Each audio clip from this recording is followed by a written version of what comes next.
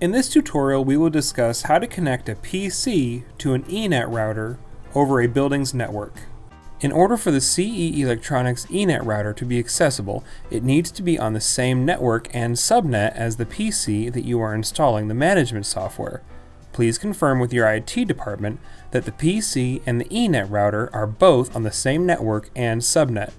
If the IT department requires that the ENET router be configured differently to connect to the network, then contact CE Electronics customer support at tech@ceelectronics.com for more information. Now that you are sure that the PC and the ENET router are both on the same network and subnet, you will need to download the following pieces of software. This is the CE Electronics Elite PI Transfer Control Center. This software is used to directly communicate with the Elite PI elevator screens from your PC. You will use this software to send design and graphic updates, keep the time and dates in sync on all screens, transfer Elite Plus subscription data, and other troubleshooting tasks.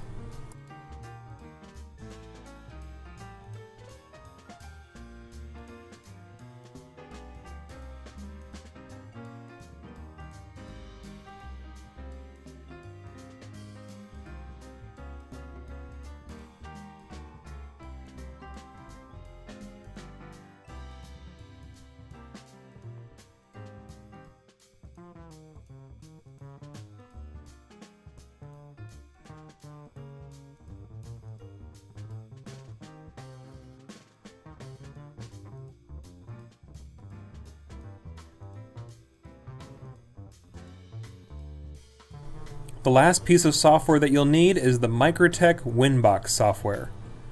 This is used to configure the ENET router. We will mostly be using it to see the IP address of the ENET router.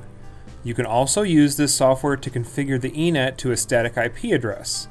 The ENET is set to DHCP, but it can be changed to a static IP address if your network does not permit DHCP.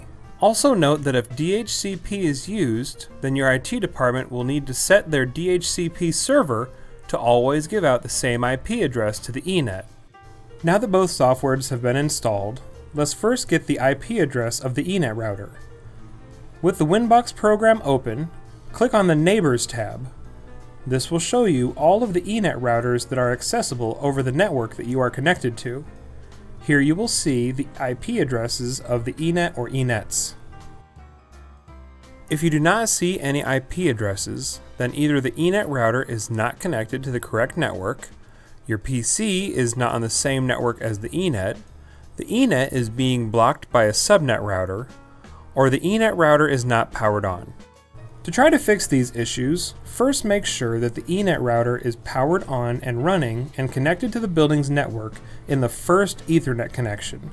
Then, check with your IT department to make sure that the management PC and the ENET router are both on the same network. If you see an IP address that is all zeros, then odds are your IT department has disabled DHCP on your network, and the ENET will need to be configured to a static IP. If you have went through all of these steps and are still unable to connect to your ENET in the WinBox software, then please contact CE Electronics support at tech@ceelectronics.com. Now let's open the Transfer Control Center. Click on the button that looks like 3 Polaroids labeled Edit Displays. Click on the Ethernet tab. Click Edit Networks. Click Add. In this window, we are going to enter the information for the ENET router. Under Name, you can rename the ENET that you are setting up. It is recommended that you use the name based on the ENET's location. Here we are going to add the IP address for the ENET router. Now you can either click Save, or if you have another ENET to add, click the Add button again and repeat the previous steps. Again, when you are done adding the ENET IP address information, click Save. Please note that if you ever receive an SSH network update failed error, click OK. Then you may want to restart the transfer program, otherwise some things may not save correctly. Now the ENET has been added to the transfer program, we will need to add the individual screens. Click on the Rediscover button. Check the ENET or ENETs that you are trying to connect to and click OK. If everything is working properly, you will see your screens appear. If your screens do not appear, then there is more than likely an issue with the physical wiring between the screens and the ENET, and you will want to contact CE Electronics Technical Support for assistance.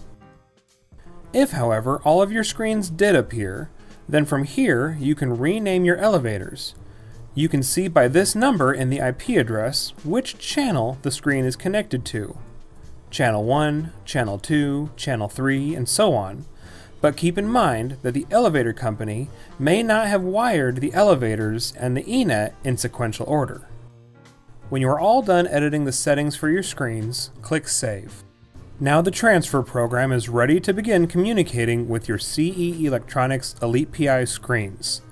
If you have any issues at all, please contact CE Customer Support at tech@ceelectronics.com.